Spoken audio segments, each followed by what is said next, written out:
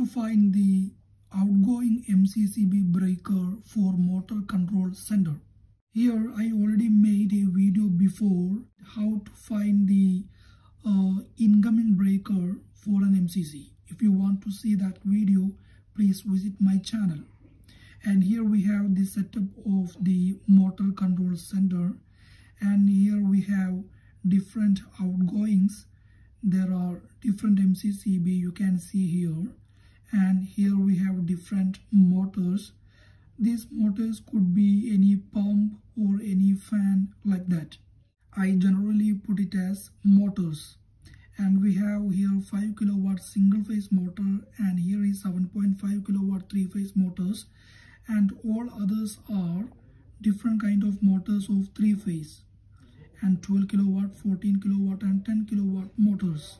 And the first motor is single phase motor, so we use MCCB of single pole, but the others motors are three phase, so we use TP. TP means three pole. Three pole is required for to connect three phases.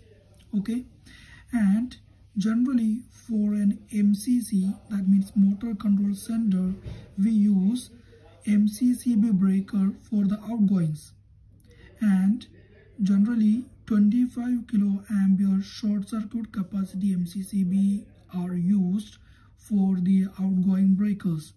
And now we need to find what is the ampere rating of all these MCCBs that we are going to find. Here we have the voltage of 400 for three phase and 230 for single phase. First we need to find the FLA, full load ampere, of all these motors. To find the full load ampere for the single phase, the equation is I is equal to P by V cos theta. For three phase, I is equal to P by V root 3 cos theta. So for the first motor, 5 kilowatt motor is single phase motor, so the current is 5 into 5.4. I use here a trick to find the full load ampere easily.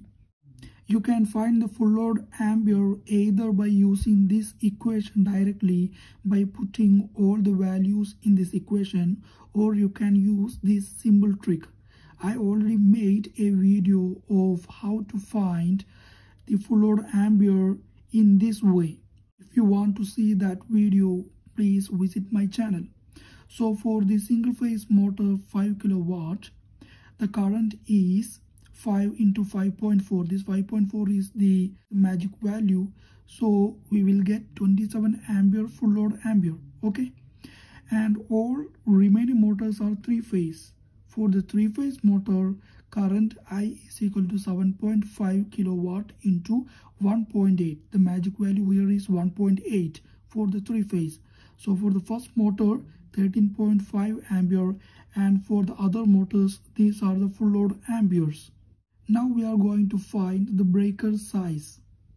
The first motor is single phase 5 kilowatt motor, and to find the breaker size, we need to multiply the full load ampere with 1.25. We have already done that. The full load ampere of this motor is 27 ampere. This 27 into 1.25. This 1.25 is the factor to find the breaker size. So we will get 33.75 ampere. It is the breaker size, but this size is not available, so we need to choose the next higher size. That means 40 ampere single pole breaker. Single pole because it is the single phase motor, and the second motor is 7.5 kilowatt three phase motor, and its full load ampere is 13.5 ampere. Multiplied by 1.25, we will get 16.88. The next higher size is 20 ampere tripole because it is three phase motor. Just like that, we have already done all these calculations. This full load ampere multiplied by 1.25. Then we will get these things, and we can choose the next higher size MCCB. And one thing I want to say, in this single line diagram, I did not mention any starters and overload relays. We must use overload relays and starters for the motors. In this video, my intention is only to find the MCCB breaker size. I hope you got my point.